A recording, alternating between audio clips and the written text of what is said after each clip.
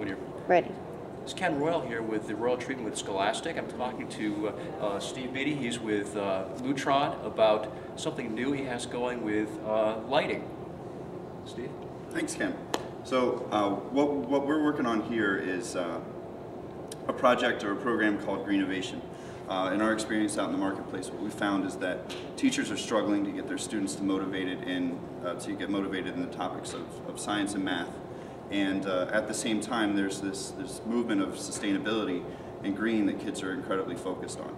As a lighting control manufacturer, what we found is that we have the opportunity to take the things that we can put into the classroom and turn them into real-world learning environments for the students.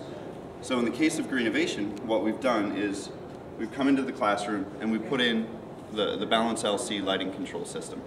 And the system will automatically respond to people being in the room and also daylight in the room. And what we're able to do is by coordinating that with curriculum-based resources, we have a situation here where in the real-world situation, the teacher would be in the room, they would be looking at the energy meter here that's showing the energy consumption of the classroom.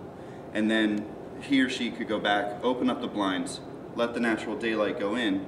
The daylight sensor in the room will actually measure the electricity, or measure the daylight in the room, and then automatically dim the lights in response, and the students can see it in real time actually happening right before their eyes. Steve, where is this housed? Where can teachers go to see this information or get this information? Right now they could go to www.greenovationnation.com, and then from there they can get... There is a site there for them to go to? There is a site there for them to go to right now. And can they participate in this?